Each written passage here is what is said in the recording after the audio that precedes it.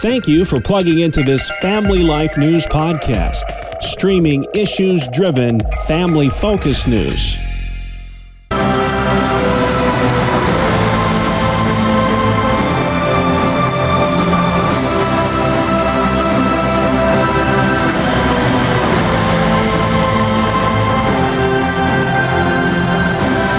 Again, and welcome to another edition of Issues in Education.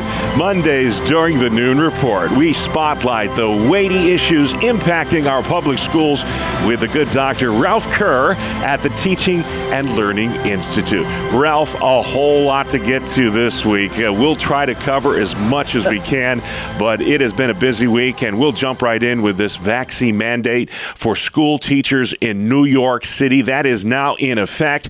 If they haven't been vaccinated, they are suspended without pay.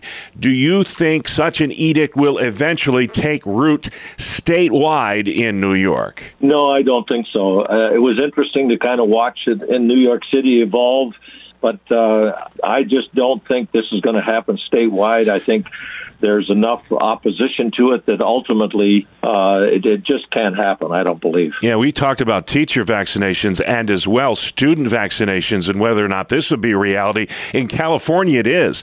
Governor Newsom has said that anyone 12 and up will not be allowed in-person learning unless they've been vaccinated once those vaccines become available. That could be as soon as November, December. So that's the reality in California, Ralph. What's your reaction to that? Well, I'm appalled that that's what's happening, really. Last week, there were some reports that saying that the pandemic was going down, the number of cases. And I think that's what's going to happen. And to mandate something that's not even available for a while, I think is just carrying it way too far. I hope, even though generally what happens in California does come here, I hope that won't be the case in New York and Pennsylvania. Well, we read a story last week about the enrollment drop at SUNY schools, and it's quite substantial. This is the SUNY system starts deregistering students who are not vaccinated. Does one have to do with the other here, Ralph? I don't think it does. When I looked into this, I found that the deregistering of the students because they're not vaccinated really has had very little impact on their reduction in enrollment.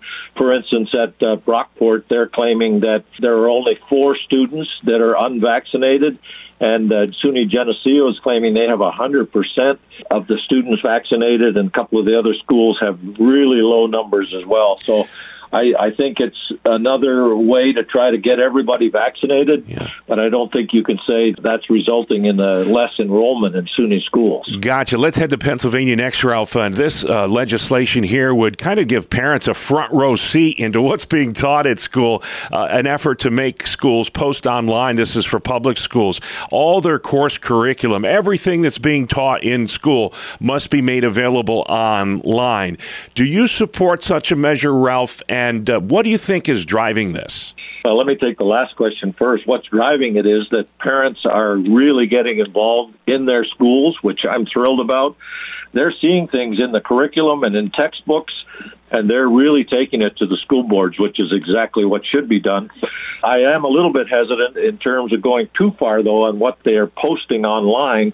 I have no problem with posting curriculum guides or the textbooks that are used, but I think if they get into requiring teachers to post their lesson plans, they may end up with some legal issues, and I think that might be going a little bit too far. Yeah, good point. And then finally, the sub shortage. We're not talking about the subs at Subway here.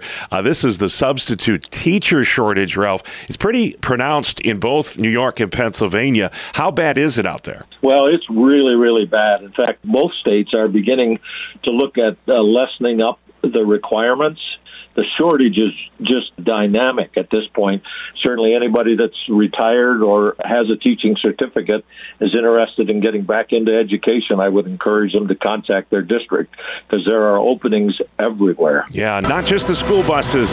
It's the substitute teachers as well. They need a lot of help. Well, man, we've been a lot of places in just the past 5 minutes, Ralph, solving the world's problems in 5 minutes or less.